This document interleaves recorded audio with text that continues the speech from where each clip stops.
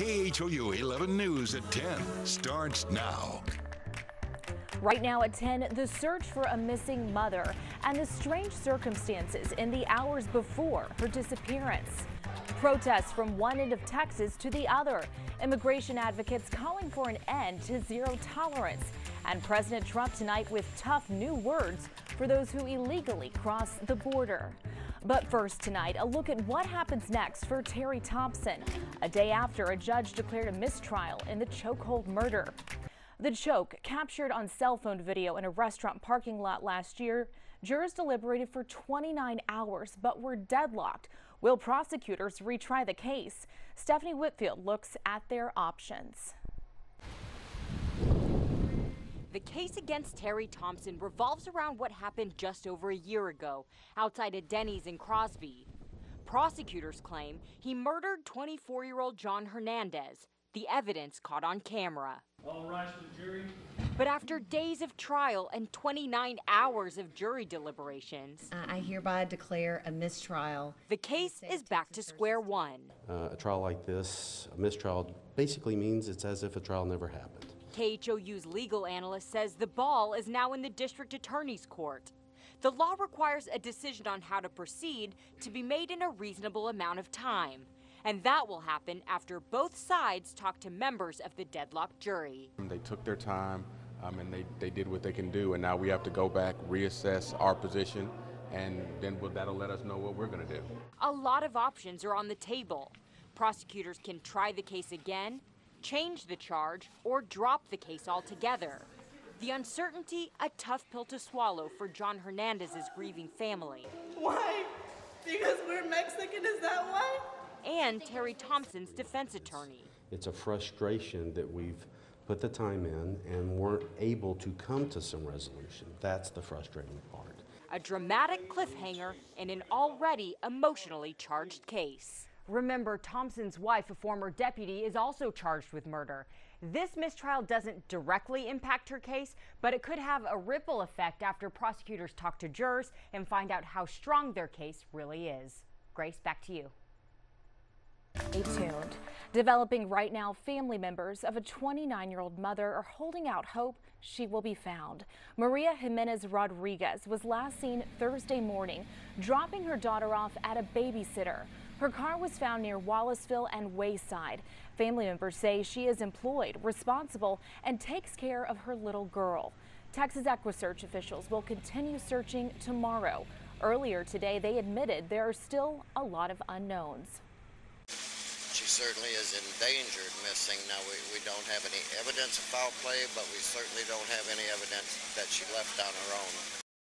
Here's another look at Maria Jimenez Rodriguez, 5'3", brown hair, brown eyes with distinct moles on her face. Call police if you see her. Tonight, the woman accused of driving this car the wrong way on I-45 is facing much more serious charges. The man who was hit has now died. The crash happened in the early morning hours of June 2nd on the Pierce Elevated. 28-year-old Nicole Bertoldi is now facing a charge of intoxication manslaughter for killing Billy Allen. He died 2 weeks after the crash, in details just emerging today. Bertoldi's court appearance is set for next month. No courts, no judges. Trending tonight, President Donald Trump says he would prefer deporting illegal immigrants in a way that would avoid the current legal process. Here's a tweet from the commander-in-chief today. Quote, "When somebody comes in, we must immediately, with no judges or court cases, bring them back from where they came. Our system is a mockery to good immigration policy and law and order." The president later said immigration must be merit-based. U.S. immigration law provides certain rights for undocumented immigrants who are arrested by federal authorities. In most cases, they're allowed a full hearing with an immigration judge before being deported. We thank God tonight for the people of Houston saying we will not be silent. From West Texas to Houston, immigration protests statewide tonight as more than 2,000 immigrant children remain in custody, separated from their parents. That's according to the latest numbers from Homeland Security. It's not known just how long the reunification process will take. Attorneys tell us perhaps weeks.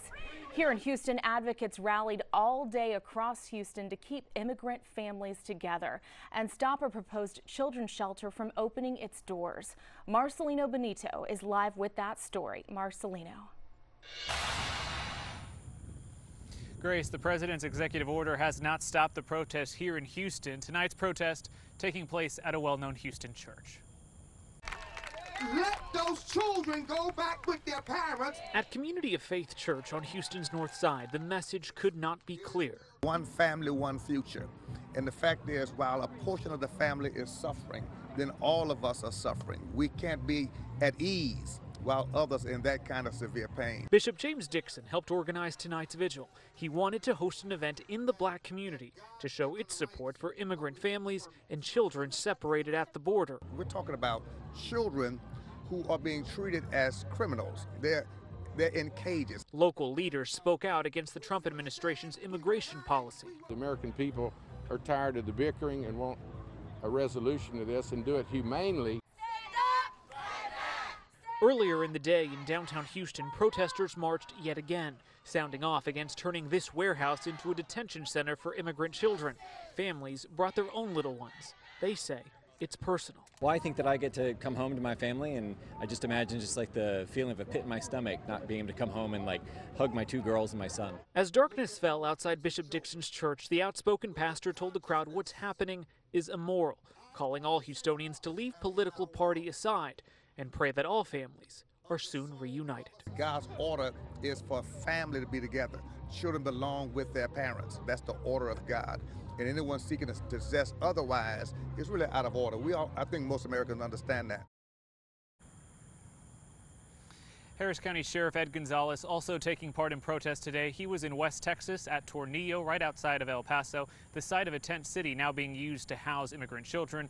Advocates and immigrant activists there say they want proof that families are indeed being reunited. We're live on the north side tonight. I'm Marcelino Benito, KHOU 11 News.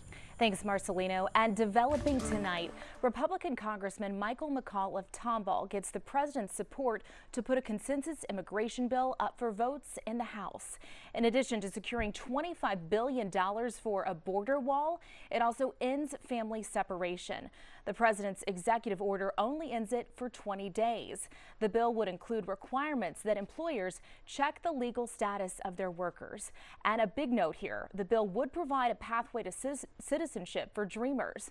The bill is supposed to go for a vote sometime this week. To the White House yesterday. We're on top of any new developments on the border debate. Get updates around the clock on the free KHOU 11 News app.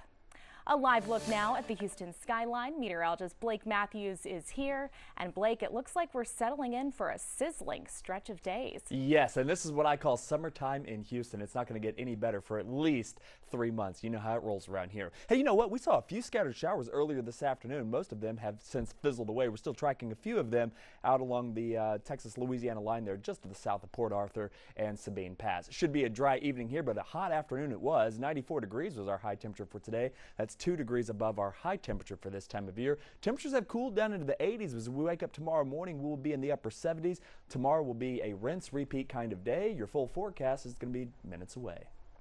All right, thank you.